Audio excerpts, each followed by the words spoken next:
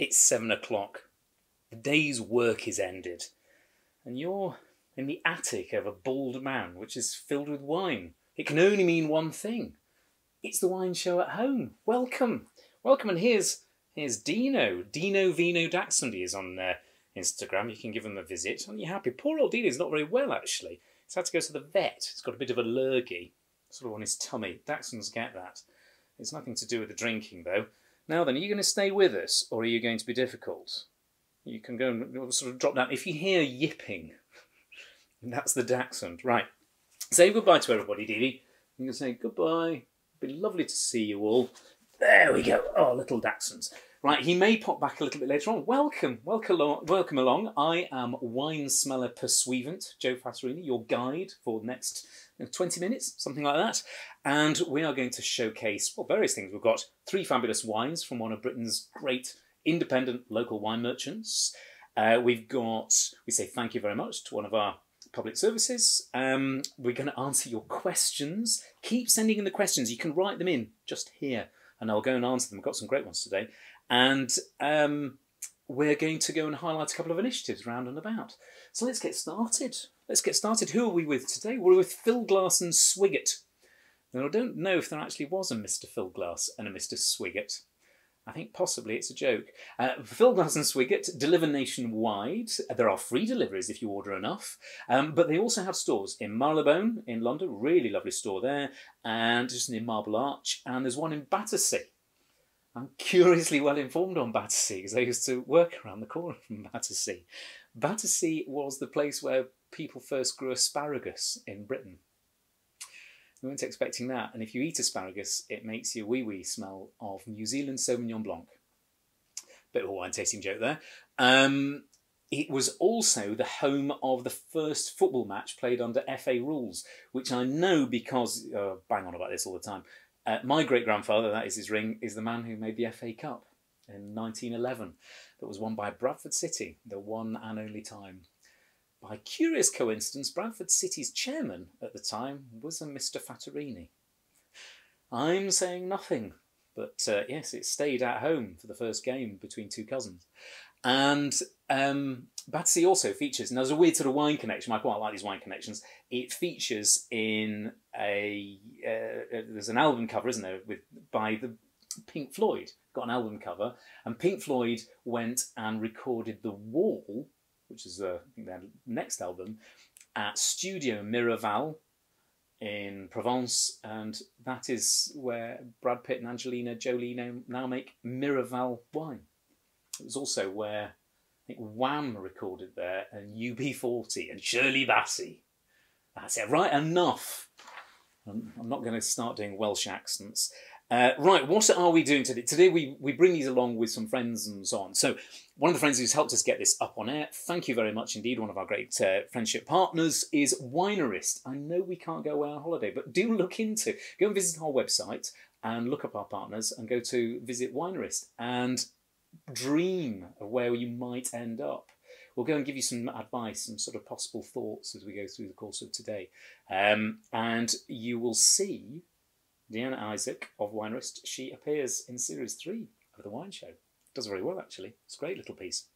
So we'll think about where we're going to go on holiday when we're allowed out. Not going just yet. And we always like to say hello and thank you and whatnot to a few people. So who are we bringing this along to today? I didn't get a photo of my postman, but I do want to say thank you to the Royal Mail, who've been getting letters. I got a letter really quickly today. They're amazing postal service, given everything that's going on. So thank you very much for the Royal Mail for still always delivering all the time. And the other thing I just want to highlight, are you a hotelier, restaurateur or bar owner? And have you sort of had to shut, but you'd like to be able to carry on in business? Right, have a look at this. This is local. It's for food and drink deliveries. And let me have a quick read here. It says, you want to be able to offer home deliveries or a click and collect service to all the customers in your local area. We're all about local here. You can offer home deliveries using this easy-to-use local app. So what you do is visit the website mylocaldelivers.com or down the local app from Google Play or the App Store, and it will get you up and running. It doesn't cost anything to go and download the app. It will go and get you up and running so you can start going and doing deliveries for people and get your business ticking over, which is what we'd all like to go and see. Thanks very much. The home deliveries or click and collect will trottle out and stand 2 meters away from you and pick it up. So let's get stuck into some wine. And then I'll answer a few questions. I'd like to go and have a glass of wine first. What have we got first here? Benito Ferrara, Greco di Tufo, Vigna, Cicogna, 2018. There are smart wines today. Thank you, Philglas and Swiggot. Not just from me, but from the NHS staff who are going to get these suitably disinfected bottles when I'm done. I think my GP's friends will be squabbling over these. This is run by a 4th generation family, and they are down in Campania, so very near to Mount Vesuvius and Pompeii, which is sort of relevant because intense stone fruit, but it's got a minerally tang about it. I don't know, I'm just saying this, but there's a kind of smoky whiff, which is delicious. It's a layered, very textured mouthfeel on this, so it's quite a substantial wine. What is interesting about this, Greco di Tufo, the Greek grape variety, we think, grown on Tufo, which is sort of boiled limestone, like fluffy pumice sort of stone. And we know that it was one of the grape varieties, or we believe it was one of the grape varieties in a wine called Falernian. And I think it was Galen, he was the Roman historian, he reckoned that there was much more Falernian that was sold in the Roman Empire than was actually ever made in Campania. Not for the first time. I've heard it once said that there is more Petrus 82 in Las Vegas than Petrus made in 1982. So the Romans got there first. Tell you what, watch season 1 of The Wine Show. There's a brilliant episode about Rudy Kurniawan. You can also watch a film about him. It's Sour Grapes. But Maureen Downey. Hello, Maureen, if you're watching. Love to see you again very soon when this is all over. Maureen kind of hunted down Rudy Kurniawan, and his company has a great sort of business now looking at fraudulent wines, stopping people from selling fraudulent wine. And it's a big problem around the world of wine. And it was a big problem back in ancient Rome. Falernian was the first wine-ish to be exported to the United Kingdom as well. And there you go, so there's a bit of sort of history. So we have been importing this grape variety, certainly into the UK, for about 2,000 years, maybe a little bit more. It's a very long time. If you get to go down there, go to Pompeii, there's a lovely bit of graffiti, and in Latin it says 1 as for wine, and as, not as, as was like a coin, 2 asses for the best wine, and 4 for Falernian. So it was sort of twice as expensive as even the best wine that you could go and buy at the time. A bit of history. That's one for Dan. Thank you very much, Dan, who got in touch. He said, I really like it when you do history on this. Well, Dan, there you go. There's a little bit of history. But Falernian was quite something. There was, the best one was called Faustian Falernian, and it was a guy called Faustus, and he owned the best sort of vineyard sites that they grew it on. We should go and answer a few questions whilst we get stuck into this. Let me go and have a look. What do we have here? Right, Zoltan Nagy. How is my book Wine Queens not in your wine library? Your library wine section, dear. Oh dear. Everyone else. I don't know. I would love to. Get in touch and tell me how I can get hold of a copy of Wine Queens. It sounds like a good book. It could be various things with the title like that, so I'm quite looking forward to seeing what that book has. What else do we have? Britt Davis says, wonderful note, thanks from Kilgore, Texas. I never knew there was a place called Kilgore, Texas, but I do know who Colonel Bill Kilgore was. Remember, was it Dennis Hopper played him? It was the Colonel in Apocalypse Now, the one who says, I love the smell of napalm in the morning. I much prefer the smell of Greco di Tufo in the morning. But yeah, Colonel Bill Kilgore, he'd go surfing in Apocalypse Now. Weird wine facts. The Playboy scene in Apocalypse Now was filmed at Black Stallion Ranch, which is a winery now in California, in the Napa Valley. And it was because they had such terrible luck, they had to sort of do it there. They couldn't carry on in the Philippines. So they actually filmed it in California. This is the bit where they play Susie Q. Anyway, sorry. Britt Davis, have you ever tried any Texas wines? I would like to suggest a couple, Becker and Lost Oak. I think I've possibly had Lost Oak because I think they're from Burleston, Texas, if I remember rightly. And I think he makes a really good Merlot, just off the top of my head. And one thing I do know, I'm pretty certain I've had Lost Oak Merlot from Burleston. I do know that the Texas wine industry is 100 years older than the California wine industry. It's actually much, much older. Sort of more heritage to it. Weird wine fact. Next question. Gabrielle Faust. We've just been talking about Faustus in Falloning. Looking forward to watching this on a regular basis. Hello from Texas. Well, hello back. Get in touch. Everybody, just sort of give us a shout. We'll be absolutely delighted. Quite a lot of Americans. So McKenna Cut, or is it Cut McKenna? Anyway, awesome show as usual. Thanks very much. We've only done 3. We're learning from our mistakes so that we can fully repeat them in every subsequent episode. That's the idea. Just an hour from the Finger Lakes area. What do you like? I'll tell you what I quite like from the Finger Lakes area. Forge Cellars. Now that is a collaboration between a winemaker in the Finger Lakes area and a guy called Louis Barolo, who makes Chateau Saint-Combe down in the Rhone Valley. We had lots of Rhone wines actually already. And I remember having a lunch with him and somebody once asked him innocently what he thought of de-stemming in the Northern Rhone. And he disrupted the entire restaurant by shouting, "No, no, no," stamping his fist on the table. And he said, "To de-stem in the Northern Rhone is a nonsense." So I would never go and de-stem in the Northern Rhone. Good. Right, let's have our next wine. Let's have our next wine. Here we go. This is, let's have a look. Let's get my notes. Lost and Found, Russian River Pinot Noir, 2014. Thank you very much, Philglas and Swiggot. This is £44.95. This is super smart wine. It is super smart wine. Perfumed and layered. There's raspberry and cherry. Sweet aromas, bone-dry palate. Now, it's made by Jeff Kruth, Master Sommelier. There's only one of the people behind it. I know Jeff's background. He's the chief executive of the Court of Master Sommeliers. I think he has been, anyway. Chief executive officer, chief operating officer. I think he works with Ronan Saburn in London. I can't get it quite right. I'm writing a book about sommeliers at the moment. So, Jeff, thank you very much. Cheers if you're watching. There are fewer master sommeliers in the world than there are masters of wine.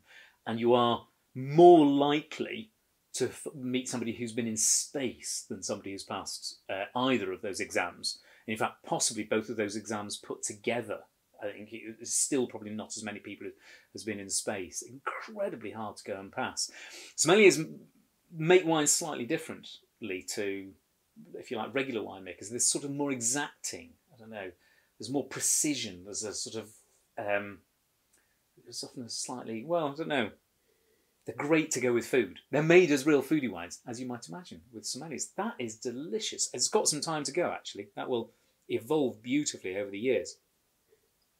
Now, we did have a question. I can't remember who asked this, but somebody sent in a question. I'm really sorry if I can't remember your name, but you were asking, how can you have a blend of different clones if it's all from one grape variety? This is a blend of different clones, all from one grape variety. Some grape varieties, like, for instance, I mean, Chardonnay, mostly you just have one clone of it. I mean, I know that the Mendoza clone of Chardonnay is often what gets used. Sauvignon Blanc often, I think, is just one clone that you'll go and have. Pinot Noir, you have lots of different clones, so it's, I don't know, it's a bit like how you can have beagles with different leg lengths, dachshunds. So you get wire-haired ones and smooth-coated ones and long-coated ones. Some are standard dachshunds and some are miniatures and some are like teacups.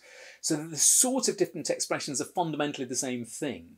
And in a Pinot Noir, if you just had one clone, it would be like, you know, having a very big wire-haired dachshund, but it'd have none of the qualities of a very little one. So you blend them all together to get a more balanced wine. So in this case, I know this has got Pommard 777 in it, which is quite a big, bold clone of Pinot Noir, but it's not got lots of pure perfume and fragrance. So I don't know, there's a bit of 153. I think there's 3 clones in this. So the idea is you blend together these different variations on effectively the same sort of dachshund clone theme. Does that make sense? We're sort of getting some sense out of that. Hopefully that kind of answers your question. Another wine before I completely lose it. Pira, Barolo, Vignarionda, 2015. This is really quite smart, actually. I'm really, really chuffed. Now, this is properly smart wine. My GP, who is taking these wines, because they're unopened, I've used a Coravin just to take out a glass, and so we wipe them down with a disinfecting wipe, and then I give them to my GP. She passes them on to colleagues in the health service. They're going to be fighting over this. This is £80. Well, £79.95. But I've got to tell you, if I was opening Burgundy that was this good, it would be £179.95. This is glorious stuff.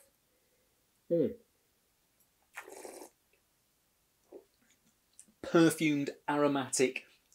Typically people say tar and roses. It is a bit tarry. It's like sort of rubbery petrochemically. Don't take that the wrong way. It's delicious. Fragrant wild fruits, wild raspberries, wild strawberries. Bone dry on the palate. It is beautifully dry though. Fine, very fine grained tannins. It's sort of like really good leather. Oh. That and very, very good steaks. Oh, be divine. It comes from these tiny little parcels of Nebbiolo. So the great variety in this is Nebbiolo. It often looks a bit like Pinot Noir. See if we can go and hold these two up.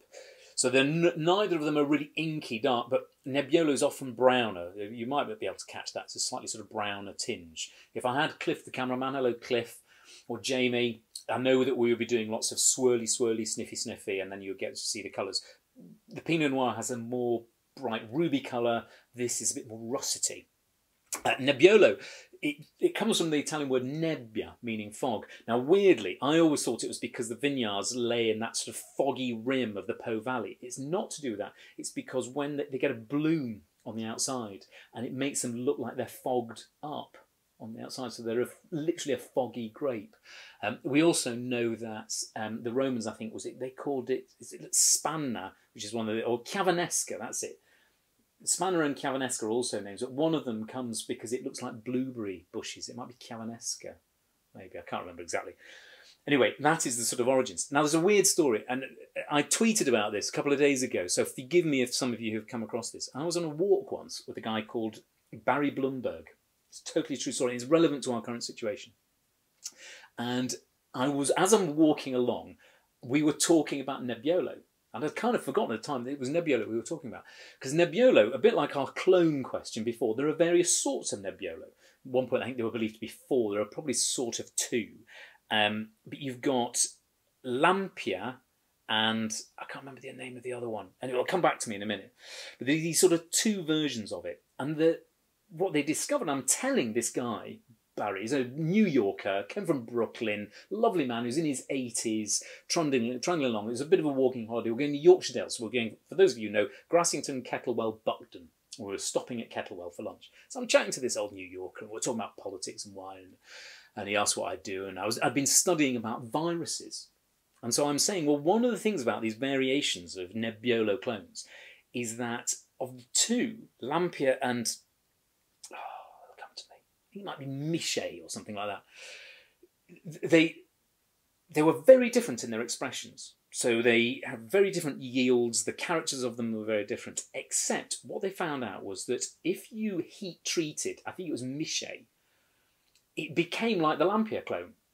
And what you were doing was killing off these viruses that were kind of endemic in it. And I said, actually, it turns out that the Miche clone, it's the viruses that make it what it is. And this guy said, you know what, I've never in my career heard of somebody talking about viruses in a good way, as though they're in some way beneficial to the plant. And I said, what's your career? He says, I'm a virologist. No. I said, yeah. It turned out he'd won the Nobel Prize for medicine for his work in viruses in 1974. No, 76, that was it. Anyway, I then looked him up later on, and it turned out that this guy, somebody had said he'd saved more lives than anybody else, more lives from cancer than anyone else in the world because of his discovery. And he did lots of work on hepatitis B. And I'm sure there are virologists today who will be working on COVID-19 who will owe some debt to Barry Blumberg. So Barry Blumberg A toast to you. Thank you very much for your work. He died a few years ago. He was putting man on Mars, I seem to remember, was his last project. The reason I remember it as well, I remember exactly when it was in 2018. As we were coming down into Kettle, a lovely pub called the Bluebell Inn, his son-in-law was Mark Thompson, who's the Director General of the BBC. He now today is the Chief Executive of the New York Times. And Mark's phone was going ballistic. And so I'm chatting away to Barry quite happily. Mark's disappearing. It turned out that the head of Radio 2 was phoning him because Russell Brand and Jonathan Ross had just rung up Andrew Sachs, left a message on his answer machine about his, you remember that? That's his granddaughter. And so Mark Thompson was trying to deal with a massive crisis, nearly brought down the BBC. And I'm on a rambling holiday talking about Alexander Pope. We have the same English teacher, so we were talking about my English teacher, Barry Blumberg. So go and look up Barry Blumberg, amazing guy. And now you know a little bit about viral variation in Nebbiolo. This is really delicious wine. This is sort of certainly good Premier Cru level Burgundy, and possibly even Grand Cru level Burgundy, but much better value. Pira, that is absolutely beautiful. It's a really gorgeous little vineyard. Vignarionda is a sort of rounded little hill, and it's a beautiful little cru in Serralunga d'Alba. Go and visit. Go on the websites, go through to our Wine Risk Partner page, and you'll go get yourself a little holiday trip later on. Right, a few questions. Otherwise, I'll just bang on all night. Daniel Mardle says, what made you choose the 3 wines to taste in the tasting? And which is your favourite? Well, what we do, Daniel, is I just get in touch with friends who run independent wine merchants, and they get in touch with me. So thank you. Keep coming in, all you indie local wine merchants. And what I do is I say to them, you choose. I want you to go and tell me what you're really enjoying in your shop right now. And they're brilliant. They all get in touch and they send along these wines. So I don't choose what they are. I say to the indies, you know, you tell me what you'd like us to go and talk about. And you know what? We haven't had a bad one yet. I love all of them for different reasons. So hopefully that answers. Brigitte Kennel, I suspect that's how you pronounce it because you are from Ontario, Canada. You've recently found the show. It's amazing. Thank you so much. And you found Wine Show at home. It's been the highlight of my isolation day. That genuinely makes all of us really chuffed. We're all sort of working away, doing it. Louis and me and Charlotte and Elle, we're the ones that sort of battering away, phoning each other all day. Have I been to Ontario? I have. I travelled through on a train. That is a story for another day. It's involved me doing lots of accents from a Japanese linguistics student. And he was there saying, can you tell me the difference between Northern Ireland and Southern Ireland? So I have to sort of go from never, never, never. I do actually know Ian Paisley Jr. I know he's just talking away, he loves wine. And then I would have to sort of go across to being Feather Ted and doing Southern Irish accents. And people are now saying, don't do that, don't do that. Do I have a favourite wine or region? I love the wines of Stratus. There you go. Stratus wines are really nice. Rochelle Cope, which Amarone do you recommend? 2. Bertani, who I think were the creators of Amarone in the old days for old school Amarone, and Musella for new modern wave Amarone. Sarah G on Twitter, I love Albarino but can't find it on menus very often. Do I have recommendations for other non-mainstream wines as an alternative? Yes. Dry ferment. Love dry ferment, goes with everything. It's a half sibling of Riesling, so it's aromatic, half sibling of Chardonnay, so it goes well with food. Godello, which is really lovely. In fact, Godello's kind of the new Albarino. Alvarinho, Portugal's variation. Verdejo, which is tangier, it's more like a Sauvignon Blanc style, I guess. Vermentino, if you're not in Spain, go for Vermentino. George Stay-at-Home Williams. My Corona comprises PE with Joe the Body Coach. Very good plan. Number 2, Stay Home Save Lives, although you do go for a dog walk. Number 3, catch up on magazine reading backlog. Notice you don't tell us what magazines you are reading there. I'm saying nothing, George. And 4, Wine Show at Home. Perfect end to the day. We've had some bits about people, I don't know, we've got into a weird thing, but people told us who they've sold and to whom. My friend John Graves, he says, I once served Terra Masalata to Demis Roussos in a Queensway deli.